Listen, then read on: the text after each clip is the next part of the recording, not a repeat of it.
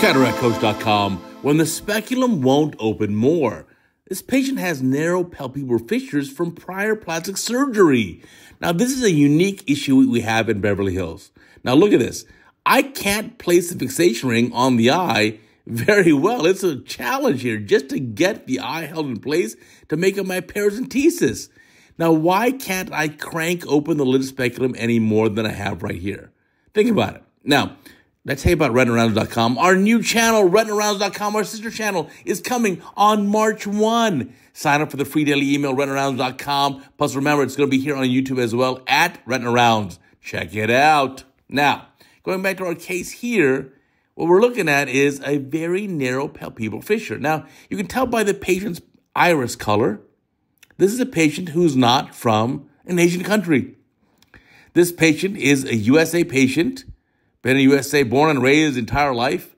But the key catch here is the patient had prior plastic surgery. Now, in the future, when I need a blepharoplasty, and maybe I'll need one in the future, I'm going to go to an oculo-plastic specialist, an ophthalmologist who specializes in eyelid surgery, because they understand the eyelid anatomy better than anyone else. But a lot of patients here in LA, especially this patient, they have done plastic surgery of their eyelids with plastic surgeons who are not ophthalmologists and may not have the same grasp or understanding of the eyelid anatomy. As a result, this is the maximum palpebral fissure for this patient. This is putting in the speculum in the eye and cranking it as much as possible. And even then, you cannot see white to white. So what's the total palpebral fissure here? Maybe like 8-9 millimeters. Look at that. You can't see the entire cornea in your view. And that's a common situation for us in Beverly Hills, because these patients look great until you put the lid speculum and you say, oh my gosh, there is so much resistance to even opening the speculum. Now, you don't want to crank that lid speculum open, because what's going to happen?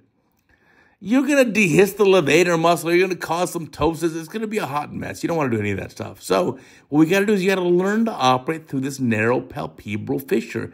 And that's just a thing of my patients here in Beverly Hills. It's a normal thing for me on a weekly basis. I have multiple patients every week where I cannot open the lid speculum enough to see white to white.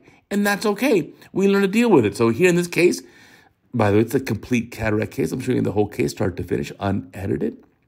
We're going to see you can still complete your surgery here very well. And so what we do here is we're going to chop this cataract up, emulsify it down pretty easily. Luckily, it's a Beverly Hills cataract. By the way, this patient has a purse, a handbag that costs more than my car. And that is not a joke. That's actually reality. And that's just the nature of where we're operating. In fact, I had a patient tell me, not this patient, but another one said, doctor, of all my service personnel, you and my chef are my favorites. And I was like, wow, that must be one heck of a chef. Anyway, let's go back to our case here. Going in and doing the cortex removal. And again, you don't see the whole white to white of the cornea here, superior to inferior. So what we got to do is be very careful here, aspirate out the cortex, clean this case up, get the lens in the bag, and the patient's going to have a beautiful outcome. But we have to learn to operate through this narrow palpebral fissure. And again, that's something specific to my patients. Now, if you're in a different part of the world, you may have other challenges with your patients. There are other parts of the world where you have more pseudoexfoliation. There are parts of the world where you have more white cataracts. There are parts of the world where you have, again, like me, very narrow palpebral fissures. Whatever it is, I trust your skills and your surgical judgment, and you'll do a beautiful job. Now, at the end of the case here, putting some cohesive viscoelastic in the eye, fill out the capsular bag. Maybe going to do a little capsule polishing or just put the lens in. Let's see.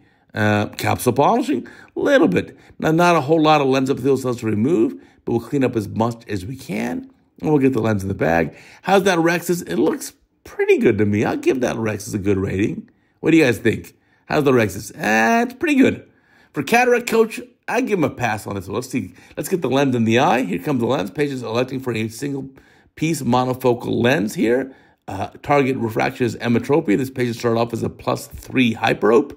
So I'm sure making the patient emmetropic will make him or her very, very happy. Now get the lens in the bag, position around, haptics open up nicely. That looks pretty darn good. Let's see how do I do on that rhexis. I like it. I will take it. Now let's take out the viscoelastic, finish up this case, and call this a day. But again, narrow palpebral fissures, it'd be very challenging to operate from the superior position.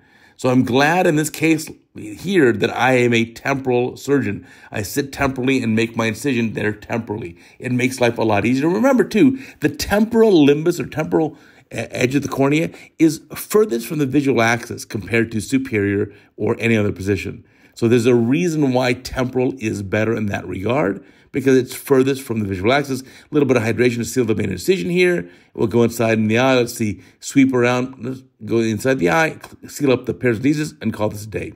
So interesting case here, beautifully done. And remember, you may have challenges that I don't, but for me, I got a lot of narrow palpebral fissures from prior plastic surgery. So, hey, check out Pradeep Prasad, my good buddy, doing retinarounds.com. You're going to love it. A new video every day starting March 1.